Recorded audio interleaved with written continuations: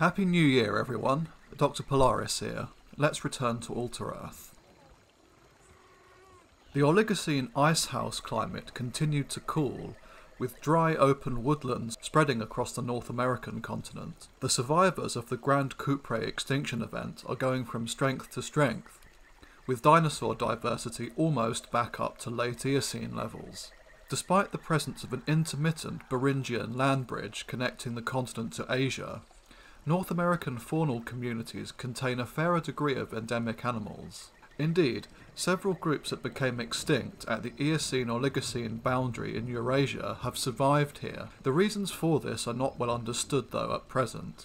Although the derived ceratopsids have vanished, their Cretaceous contemporaries, the hadrosaurids and the tyrannosaurids, are still going strong. The caenolophine hadrosaurs are the most common large herbivores. Originating during the Middle Eocene, these animals went through a meteoric rise in diversity during the Oligocene.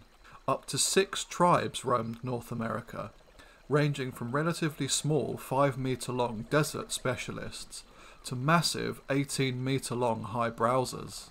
Some genera possessed ridiculously flamboyant cranial ornamentation, which, when combined with prominent nasal balloons, strongly suggests gregarious herding behaviour. Much like Cretaceous hadrosaurids, this ornamentation likely served as a form of sexual display along with species recognition. Caenolophine remains have been found in huge numbers, allowing us to imagine a time when great herds of these hadrosaurs blanketed the woodlands and savannas of the American West. Adults would have been preyed upon by Dynamo-tyrannosaurians, while young and juvenile animals were open to attack by Boreoraptorine dromaeosaurs, Oviraptorid Oviraptorosaurs, and Nyctoraptorid troodontians. Joining the caenolophines browsing in the woodlands were the Novoceratopsians. These herbivores were descended from Leptoceratopsids and split off from their ancestors by the late Eocene. Initially quite small at up to 4 metres long, this group diversified massively in the Oligocene, owing their rise in fortunes to the demise of their larger ceratopsid cousins. The Novoceratopsians simply moved into vacated niches. Originally hornless and lacking neck frills, these ceratopsians convergently evolved these features rather rapidly. By the later Oligocene, some genera possessed a combination of both brow horns, neck frills, and elongated jugal horns. Indeed, it was these jugal horns that were one of the main anatomical identifiers of this group. By the Middle Oligocene, roughly 7 genera of these ceratopsians dwelt in North America, measuring in the area of 5 to 7 metres in length, and inhabited a browsing niche much like those of black rhinos from our Earth. Other, smaller herbivores were present in force as well. On the ornithischian side of the equation, there were several families of Pachycephalosaurs and the semi-aquatic Theropods. The Pachycephalosaurs were the more common grouping, inhabiting the small, speedy herbivore niche left vacant by the extinction of the rhododromids. Some of these were very small animals, especially the paleocornids, which measured between 1 to 2 metres long, and would have been skittish and antelope-like. Unlike the stereotypical image of Pachycephalosaurs, these animals only had the slightest thickening of the skull roof and were specialised for fast running. The closely related but more derived Presidioceratids were larger, even more cursorial in nature, and possessed a complex array of cranial ornamentation. A more marginal group, the Dorsodontids, were intermediate in size and had a higher tooth count more adapted for grazing on C3 grasses that were becoming more common at the time. The Thescelosaurids were quite low in diversity during the Oligocene of North America, being limited to a total of 4 genera across the entire period. All of these were semi-aquatic to some degree, living a somewhat hippo-like lifestyle in the lakes and rivers that dotted the continent. They were still bipedal animals when walking on land, and would have seemed a little Godzilla-like while emerging from the water. By the early Miocene they would disappear altogether, a rather mysterious occurrence given that their close relatives thrived in Eurasia and Africa. Leaving the ornithischians behind, we now come to the herbivorous theropods. By the Middle Oligocene there were several lineages of these in North America. The high-browsing Nothrosaurids, the rheomimid rhynchorostrans and the caenagnathiform Oviraptorosaurs. Both the Nothrosaurids and the rheomimids were descended from late Cretaceous troodontids, but had specialised in quite different directions. The Nothrosaurids were large, bulky browsers reminiscent of therizinosaurs and adapted for a sedentary style of feeding, similar to that of the gorillas, pandas and ground sloths of our Earth. They still possessed small, leaf-shaped teeth in their narrow jaws. The rheomimids, on the other hand, were members of the derived troodontan clade Rhynchorostra. All members of this grouping were toothless, beaked animals, and the rheomimids were no exception. With the extinction of the ornithomimosaurs in North America by the early Oligocene, the ancestors of the rheomimids entered their niche.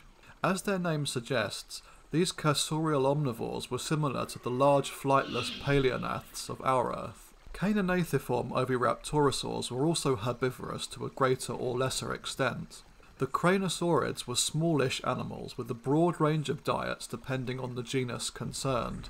As with the pigs of our Earth, some Cranosaurids were almost entirely herbivorous, while others were very flexible omnivores.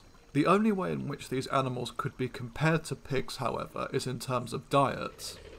These were leggy, slender animals that used a quick turn of speed to escape from predators. Most also possessed some form of head crest, used for display or species recognition.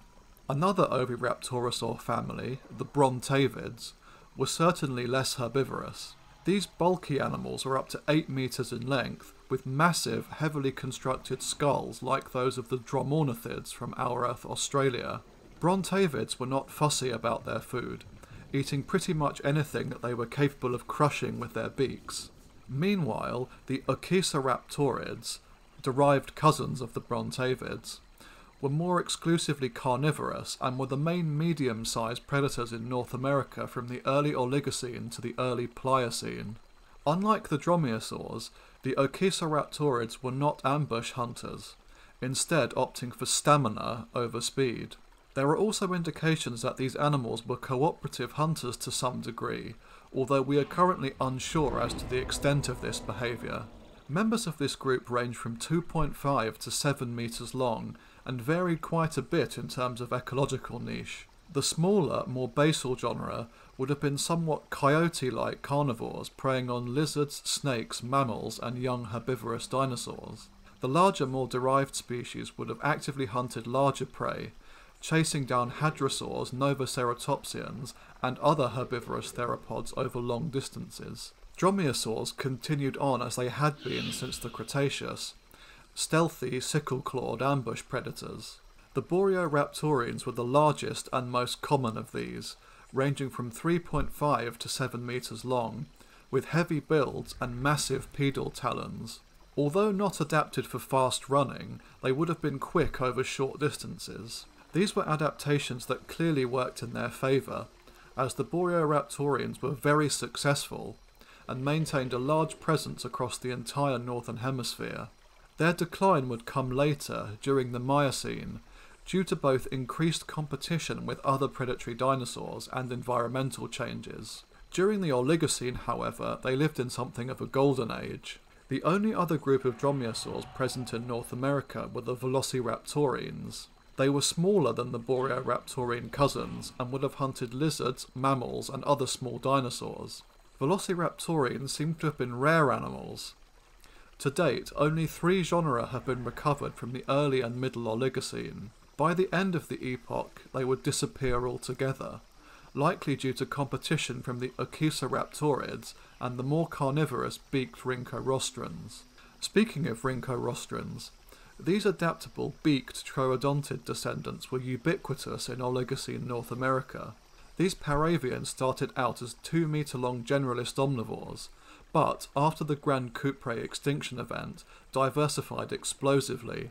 By the middle Oligocene, 2 major groups dwelt in western North America, the Nyctoraptorids and the rheomimids. The former were generally modest in size, usually between 2 and 3 meters in length, and were omnivorous to some degree. Slim and quite graceful in build, they could be compared to the foxes, jackals, or procyonids from our Earth. Their appearance in the fossil record coincides with the extinction of the smaller toothed troodontids, suggesting that the Nyctoraptorids outcompeted their more basal relatives. The rheomimids, as mentioned above, were speedy ornithomimosaur analogues and were quite close relatives of the Nyctoraptorids. Finally, we come to the apex predators of Oligocene North America, the Tyrannosaurs. At the beginning of the epoch, there were two families of these hypercarnivores prowling the continent. These were the Simotyrannosaurids and the Tyrannosaurids. The former were stocky, heavy-set scavengers with short, blunt skulls, while the latter were the familiar massive beasts we all know and love. Specifically, the only remaining Tyrannosaurids were members of a single subfamily, the Dynamotyrannosaurines. Originating in the late Paleocene, these animals were the dominant macro-predators in North America until the early Miocene, when they fell into a terminal decline.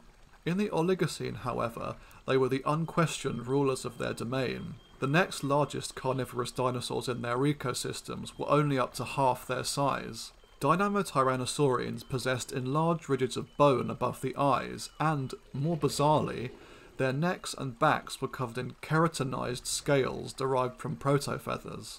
Why this feature evolved in the first place is uncertain, but it may have to do with increased intraspecific competition for mates or resources, leading to natural selection favouring the development of increased defensive measures. Outside of the non-avian dinosaurs, our knowledge of Oligocene North American faunal communities is a little shakier. Pterosaur fossils are rare and often fragmentary, particularly those found inland. We do know, however, that Asdarchoids dominated terrestrial environments, while the Pteranodontids and Nyctosaurids were masters of the coasts and open oceans. Mammal remains, while abundant, often consist of teeth or pieces of jawbone, leaving us in the dark concerning their overall life appearance. Despite this, Eutherians and multituberculates are the most commonly represented groups. Eutherians were quite diverse animals, ranging from tiny, shrew-like insectivores to cursorial browsers the size of hares. True placentals are rare and are present in the form of nocturnal, hedgehog-like omnivores and scansorial fruit and seed-eating animals. Multituberculates are still the dominant gnawing rodent analogues and remain common. Representatives of the Tylodontids, Taniolaboids, Jatochka and more were present in all sorts of niches, ranging from squirrel-like arborealism to large digging herbivores. Metatherians have declined somewhat in terms of diversity since their Paleogene heyday, but are still climbing about in the trees as opossum-like generalists, foraging on the ground as nocturnal insectivores, and, most conspicuously, as the largest predatory mammals of the time, the Stagodontids. Descended from Didelphodon-type ancestors, the Stagodontids are generally long-bodied, vaguely mustelid or badger-like animals with very strong jaws and crushing molars. The squamates and pseudosutians are poorly known, but the presence of varanoids, iguanians, teids, anguimorphs, amphisbaenians, shinisaurids, snakes and polyglyphandontians is certain. Alligatorids and borealosuchids are the only pseudosuchian groups known thus far. Thanks for watching, everyone. Next week I'll be back with a video concerning the evolution of orangutans and their fossil relatives. See you again soon. Cheerio.